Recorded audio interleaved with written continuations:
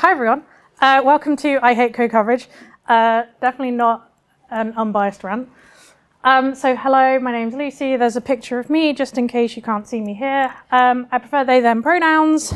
I'm a senior front-end engineer at Codat, so I mostly work in React, have been known to work in .NET land. I promise I belong here.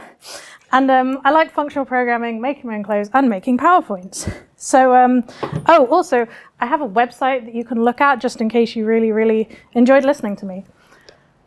So in this talk, I'm going to talk about what is code coverage, how to get 100% code coverage all the time, a brief segue on snapshot testing, and something called Goodhart's Law.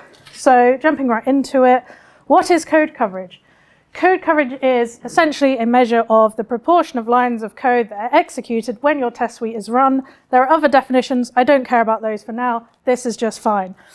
So code coverage can be used as a kind of proxy to measure code quality. If you run your test suite, you should be able to make some kind of report that looks like this. This is from Jest running a React app. You don't really need to worry about all the numbers. All you need to know is that higher is better, which you probably realized if you're not red-green colorblind. So perfect is the enemy of good. 100% code coverage is unreasonably difficult. Don't bother. 80% is probably fine, but higher is generally better. If you work at a company, you'll probably have some kind of minimum coverage requirements on PRs. If you try and raise a PR without high enough code coverage, you'll probably get a nice big red X saying, hey, you can't do that, you need more code coverage. This can be really annoying. So next I will talk about what happens when that happens and you need more code coverage. Here's how to get 100% code coverage all the time. So do you remember this slide from a minute ago? I hope you do. It says here it measures the number of lines that are executed. So we actually only need to execute the lines. We don't need to check they're actually correct. So if I were having a bad day and I was feeling a bit tricksy, I can do something like this. So I can just run my code and essentially just ignore any exceptions, don't assert anything, just run it. And this is great because it means that apparently my code is covered. Apparently I've still got coverage for this. But yeah, in case you haven't realized, please don't do this. It's useless.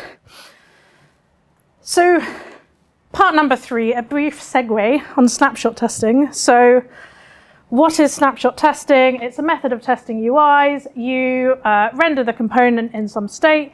You look at what the rendered HTML is. You save it. You check if it matches what you had previously.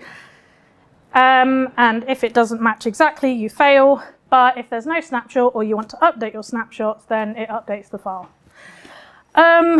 When is this used? It's quite commonly used in UIs. So I've got this React app. If you're not familiar with React, this is essentially the basic skeleton app. I've added this little bit here just to say, oh, there's a count. If you click the button, then the count increases. You'll just have to trust me on that. So a snapshot test for this app looks something like that. You don't need to read it. All you really need to know is like, this is what the HTML for this app is, and it's saved into a plain text file.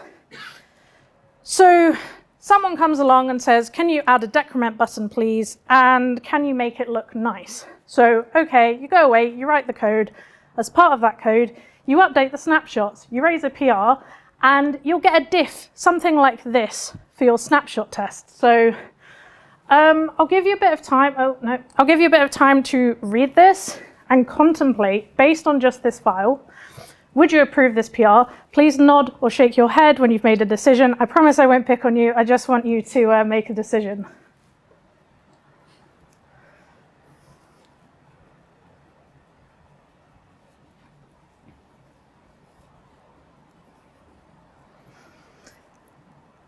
Got a few shakes.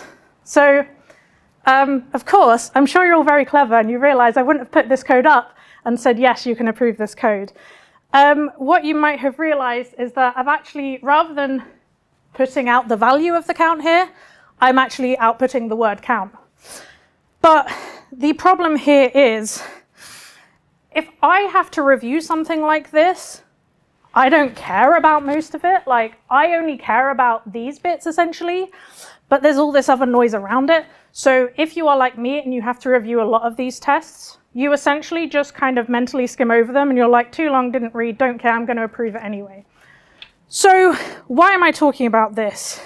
Technically the lines have covered, but no one checks they're correct.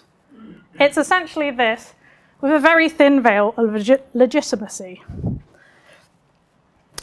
So moving on to part 4, Goodhart's law. So Goodhart's law is when a measure becomes a target, it ceases to become a good measure. So code quality is very hard to measure.